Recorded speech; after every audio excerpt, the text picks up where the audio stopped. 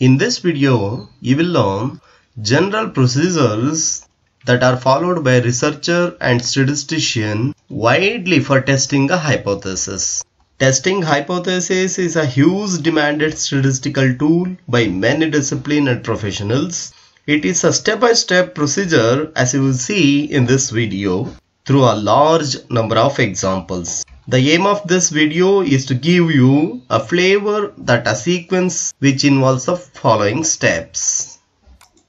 These are the generally used steps to test the hypothesis. In some books it may vary. Some of the steps are elaborated, some of the steps are merged with another steps. Somewhat generally these steps are followed by most of the people to testing the hypothesis. So first one, set up null and alternative hypothesis. After that, decide the level of significance for your test and choose an appropriate test statistics. Calculate the value of the test statistic, obtain the critical value, compare the critical value with the tested statistics, and finally you will derive at conclusion. So I will go in detail about all these steps so that you can understand it very easily by giving too many examples. Then let us go for set up null and alternative hypothesis. Before you move into the testing hypothesis, the very first step is to set up null and alternative hypothesis. As we know, we will calculate statistics for single sample and 2 sample, 3 samples also. Suppose here we want to test the hypothetical claimed or assumed value of theta, null theta of parameter theta. So we can take null and alternative hypothesis as follows.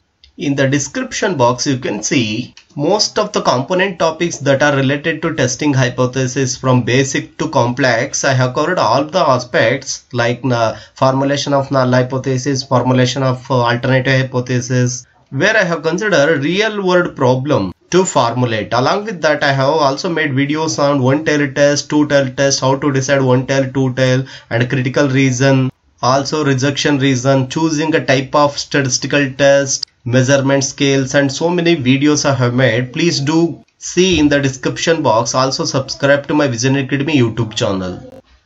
For null hypothesis, theta equal to theta, and for alternative hypothesis, theta not equal to theta. And this is for two-tailed test because alternative hypothesis is a inequality type, equality or not equality type. So it is for two-tailed test. Then other possibilities are null hypothesis would be lesser than or equal to theta, lesser than or equal to theta, and alternative hypothesis contradictory of this is theta greater than theta. And one more possibility is null hypothesis would be greater than or equal to theta and alternative hypothesis would be theta lesser than or equal to theta.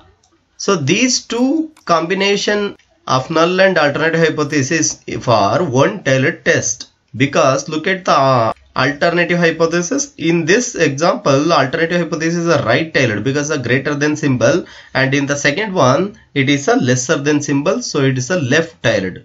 And suppose in case of comparing same parameter of two population of interest, say theta 1 and theta 2, then our null and alternative hypothesis would be like this, where null hypothesis equal to theta 1 equal to theta 2 and alternative hypothesis would be theta 1 not equal to theta 2. So as we know, we can concentrate on alternative hypothesis. This is for two-tailed test because alternative hypothesis having not equality type. And other possibilities are null hypothesis would be theta 1 lesser than or equal to theta 2 and alternative hypothesis theta 1 greater than theta 2, and other possibility null hypothesis would be theta 1 greater than or equal to theta 2 and alternate hypothesis would be theta 1 lesser than theta 2. In any form of hypothesis, these 6 possibilities will come. 3 possibilities in null hypothesis and 3 possibilities in alternative hypothesis. And this is for one-tailed test. You can concentrate on alternative hypothesis, which is for one-tailed test. If you want a detailed lecture on how to formulate null and alternative hypothesis, please look into the description box where I have made a separate video on the formulation of null and alternative hypothesis. And if you want to know how to decide one-tailed test and two-tailed test in detail, also look into the description box where I have given a separate video for that. Then our second step would be deciding the level of significance, that is alpha. After setting the null and alternative hypothesis, we establish a criteria for rejection of non-rejection of null hypothesis, that is using alpha, and it decides the level of significance for your hypothesis testing. In your example, if you are given with alpha, please use that, or else generally most of the people generally take alpha as 5%. Also there is a 10% alpha, 5% alpha, 1% alpha, and if you convert this into 100%, that is 0.05, 0.01. Here you need to decide the level of alpha. This is also based on your confidence interval. Based on your knowledge regarding the level of errorness in your research, based on the knowledge regarding the level of confidence interval for your research, you will have to insert, you will have to establish a criteria for rejection or non-rejection of null hypothesis, that is a significance level. We have to decide the significance level. Normally 5% are commonly used.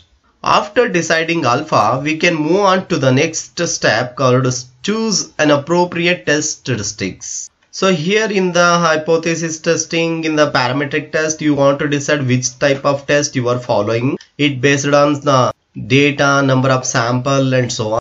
If your sample is less than 30, you will go for t-test. If it is larger sample, you will go for f-test. Like this, there are some standard form of statistical test like chi-square test, t-test, f-test, or any other well-known in literature. You can decide, you can choose appropriate test. Here we are using appropriate test. It must be appropriate for your problem. As I said, you for more than 30 sample, you are not going for t-test. You need to go for f-test because f-test is made for large sample test. Also, you must be ensured for your data that whether normally distributed and so many things. So formula for testing statistics is statistics minus value of the parameter under HO and standard error. This we can interpret as population mean minus sample mean divided by standard deviation by n. You can interpret like that. So here we can assume at population mean that will be subtracted by sample mean, and it must be divided by standard deviation divided by n, number of sample. So to insert standard error into a statistics. After choosing an appropriate test for statistics, obviously you need to calculate the value of test statistics using this formula on the basis of observed sample.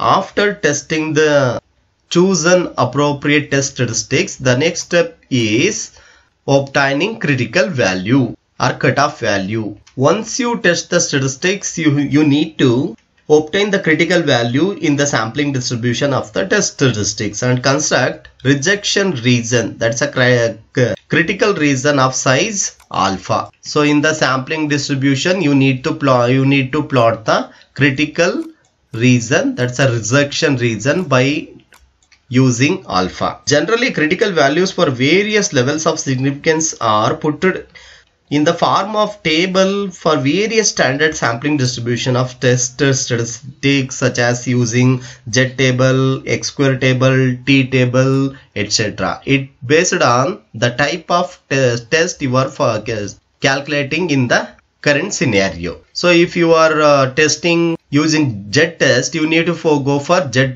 table. If you are calculating chi-square test, you need to go for chi-square test table. If you are going calculating t-test, you need to go for t-test table. There are separate table for every different type of test. So from the respected test, you need to obtain the critical value. So after obtaining critical value, please plot that critical value in the sampling distribution. Now you already tested the statistics, you have that respected value with you, something value you have, and you have also obtained a critical value from that respected table that also you have with you. Now you want to decide Criteria for rejection. For deciding criteria for rejection, you want to compare the calculated value of test statistics with critical value. In the step 4, you obtained critical value. In the step 3, you calculated the tested statistics. You need to compare critical value with statistics that you are tested using respected chi-square test, z-test or x-square. And after comparing, locates that the position of calculated test statistics, that is it lies in rejection region or non-rejection region. After comparing, you have to locate that. Now finally, after doing all these things, you want to take a decision, that is derive conclusion.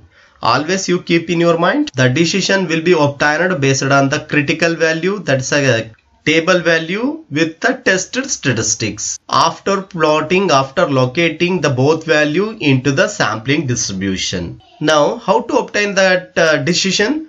Look at here very carefully. If the calculated value, that's a tested statistics using respected test, lies in rejection region at alpha level of significance level, then we directly reject the null hypothesis. Example, if I want to show you, this is a sampling distribution assume, and this is a sampling distribution. We plotted our critical value here. This is a CV just for assumption CV, and we have it is a rejection region RR, and this is 1 minus alpha, which means non-rejection region. Now what I'm telling is, if the calculated value of tested statistics, if your tested statistics falling here, somewhere here, somewhere here, somewhere here, but not here, not in the shaded area, then we have to reject the null hypothesis because it is falling in the rejection region.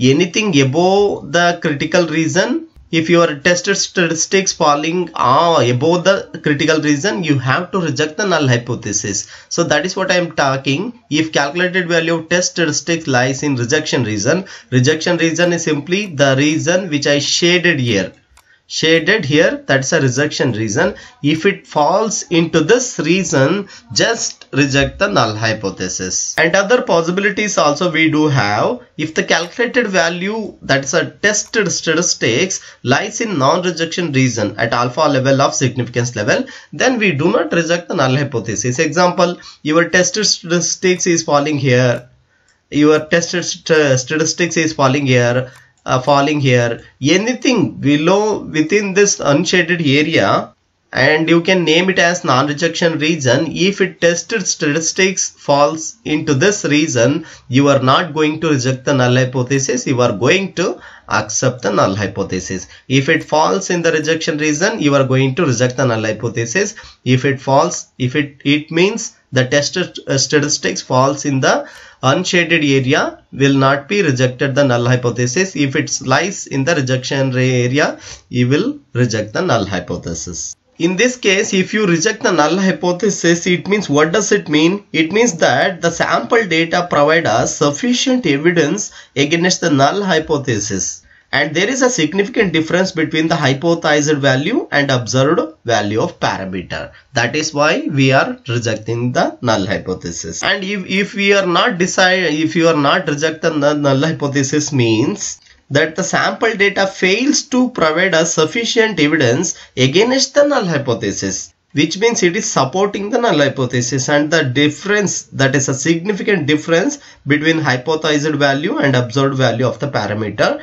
due to fluctuation in the sample. We can conclude like that. So these are the very few steps we follow to test our hypothesis. And nowadays you might have been come across the software, statistical software, that SPSS, SAS, Stata, Minitab, Excel, and so many software you might have heard. Nowadays in these statistical software, the decisions are taken about the null hypothesis with the p-value. Very important, p-value has a significant prominence in statistical software, because in any software, the decisions will be based on the p-value. You will compare p-value with the significance value, that is alpha. You will compare with alpha, and he will arrive at a decision. Because in computer packages and statistical software such as SPSS, Stata, Minitab and Excel, in all the statistical software we derive our decision in hypothesis testing based on the p-value. Thank you so much for watching. Please do subscribe to my Vision Academy YouTube channel. Here I have given a complete lectures on hypothesis, basic and background. All the videos are available in the description box. Please do subscribe to my Vision Academy YouTube channel. Thank you so much.